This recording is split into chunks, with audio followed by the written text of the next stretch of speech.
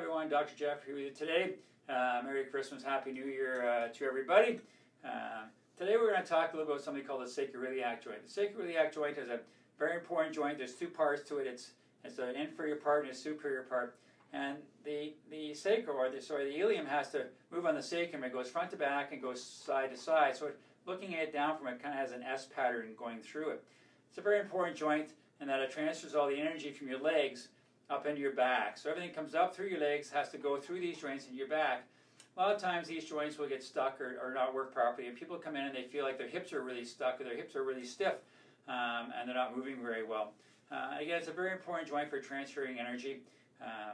When the force comes up, gets stuck there, can't get in your back, get absorbed. Sometimes you'll get a little bit of back pain and it goes into your groin. Almost feels like a hernia sometimes. The other thing that can happen is the force comes up and can't get in your back, so it goes back down your leg, and now it gets in the gluteal muscles and the piriformis muscle. And the sciatic nerve is a big nerve. It's kind of this nerve here, that one, and that one. It's 5 nerves, kind of about the size of your baby finger. It goes down through your gluteals, and generally it goes either right through the piriformis muscle or just underneath the piriformis muscle. That muscle gets tight, it can create a bit of a sciatic pain, or call it a nerve flossing. So you get this kind of pain in your butt that just feels kind of funny into the back of your thigh, right it goes past your knee. That's generally a sign that your SI joints are jammed up and not functioning properly. Generally you get this from inactivity, so too much sitting at your desk all day, or driving too much. And we're creatures of habit. We like to cross a leg over, so generally you cross one leg over, it feels pretty good. You try and cross your other leg over, you notice it kind of feels funny because what's happening is your pelvis is shifted a little bit. You can't really get those muscles to go very well.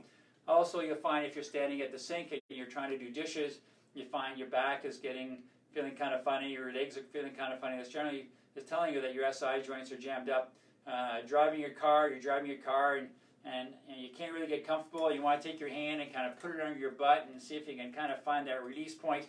Again, these are all signs that maybe your pelvis and your SI joints aren't working very well, and it's something that you need to come and see us with. And this is something chiropractors are very good at treating. So if you find you're having any of these symptoms at all, it could be that your hips are really tight, your SI joints are jammed up, and you need to come and see us. You can always book something, whether it's at the office or book something online, and come in to have us look at it. If you have any questions about today's video, you can always email me at jgoldsworthy@goldsandwells.com, or you can talk to me on Facebook. I'm Dr. Jeff, and I've got your back.